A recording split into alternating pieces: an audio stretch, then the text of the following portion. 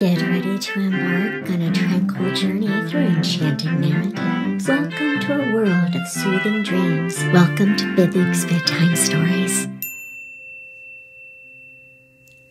The Sacrificial Egg by Chinua Achebe,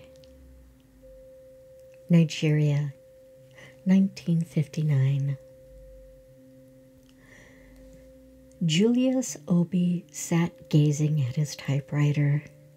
The fat chief clerk, his boss, was snoring at his table. Outside, the gatekeeper in his green uniform was sleeping at his post. You couldn't blame him. No customer had passed through the gate for nearly a week.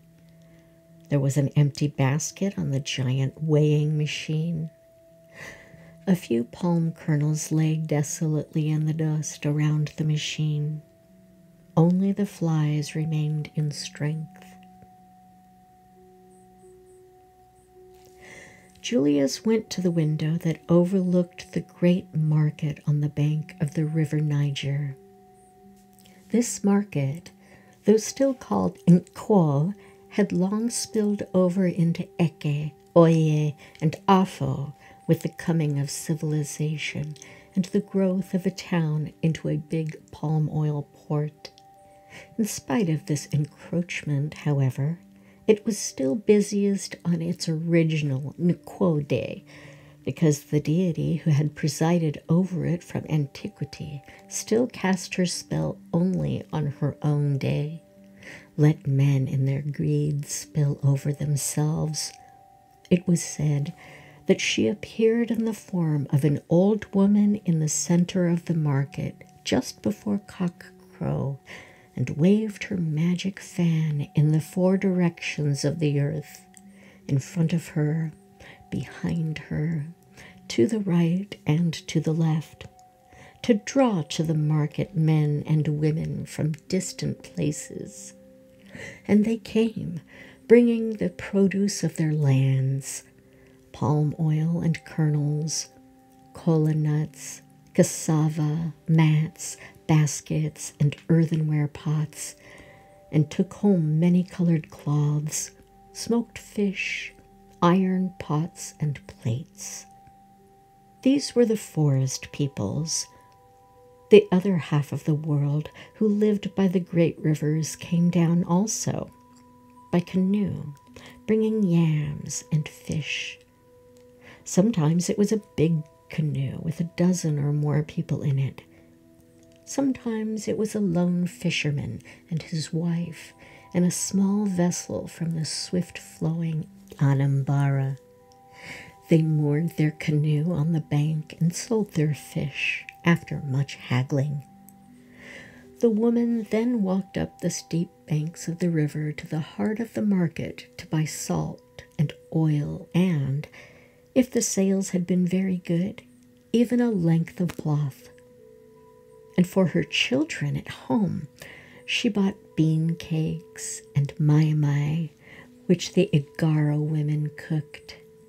As evening approached, they took up their paddles again and paddled away, the water shimmering in the sunset and their canoe becoming smaller and smaller in the distance, until it was just a dark crescent on the water's face and two dark bodies swaying forwards and backwards in it.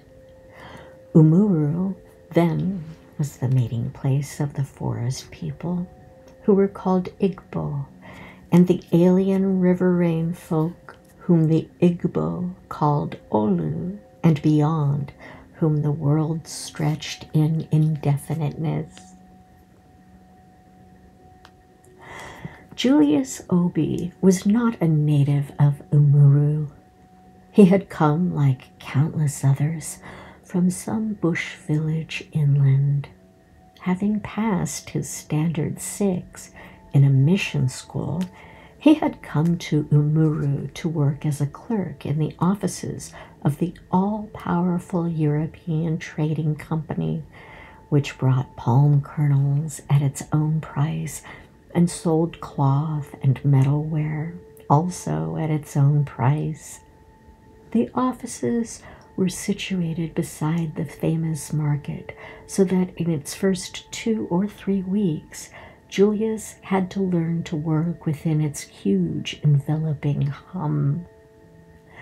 Sometimes, when the chief clerk was away, he walked to the window and looked down on the vast anthill activity.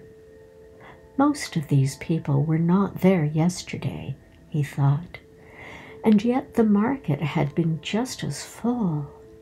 There must be many, many people in the world to be able to fill the market day after day like this.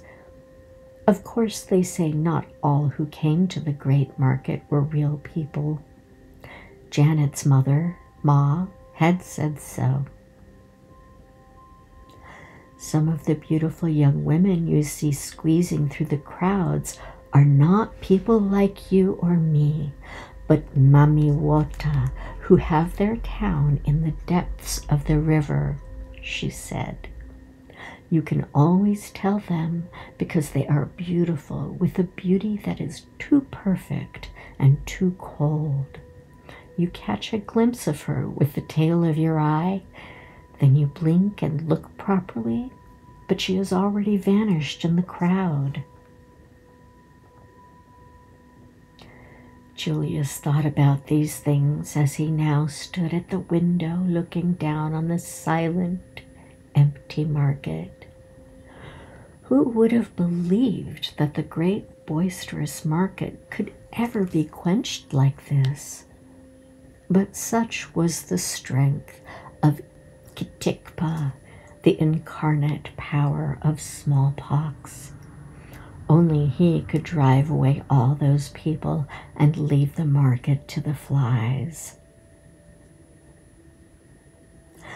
When Umuru was a little village, there was an age grade who swept its market square every Nkwo day. But progress had turned it into a busy, sprawling, crowded, and dirty river port, a no-man land where strangers outnumbered by far the sons of the soil, who could do nothing about it except shake their heads at this gross perversion of their prayer. For indeed they had prayed, who will blame them, for their town to grow and prosper. And it had grown. But there is good growth and there is bad growth. The belly does not bulge out only with food and drink. It might be the abominable disease which would end by sending its sufferer out of the house even before he was fully dead. The strangers who came to Umuru came for trade and money, not in search of duties to perform, for they had those in plenty back home in their village, which was a real home. And if this did not suffice, the young sons and daughters of Umuru soil, encouraged by schools and churches, were behaving no better than the strangers. They neglected all their old tasks and kept only the revelries. Such was the state of the town when Kitikpa came to see it and to demand the sacrifice the inhabitants owed the gods of the soil. He came in confident knowledge of the terror he held over the people. He was an evil deity and boasted it. Lest he be offended, those he killed were not killed, but decorated, and no one dared weep for them. He put an end to the coming and going between neighbors and between villages. They said, "Kitikpa is in that village," and immediately it was cut off by its neighbors. Julius was sad and worried because it was almost a week since he had seen Janet, the girl he was going to marry. Ma had explained to him very gently that he should no longer go to see them, quote, until this thing is over by the power of Jehovah, unquote.